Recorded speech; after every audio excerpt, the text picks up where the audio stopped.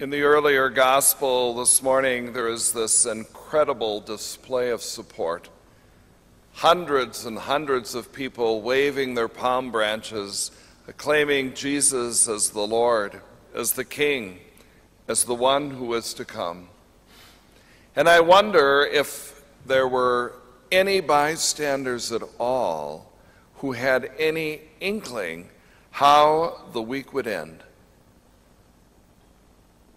how the forces would turn from those shouts of acclamation to abandonment on Calvary.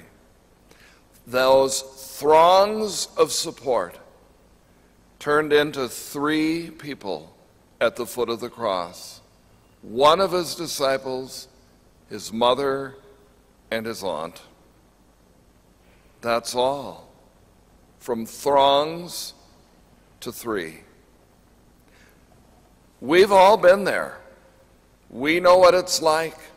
We know what it's like to have great friends during good times, but when things go south, no one is there. We know what it's like, we've been there, to have family members who never miss a family dinner, a birthday party, an anniversary, or wedding, or any celebration. But the minute mom and or dad get sick, they're nowhere to be found. We've all been there.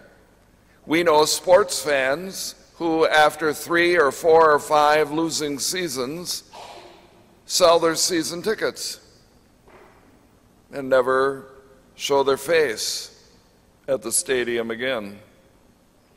And we won't even talk about Aaron and Olivia. Do we do that with Christ too? When all is well, we are grateful and faithful.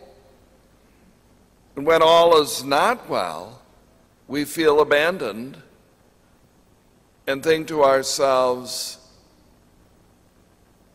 he's not really my friend. This is the end. I'm sure we all know a relative or family member. I was just talking to one this week who said, ever since Mom died at 49, I haven't stepped inside of a church.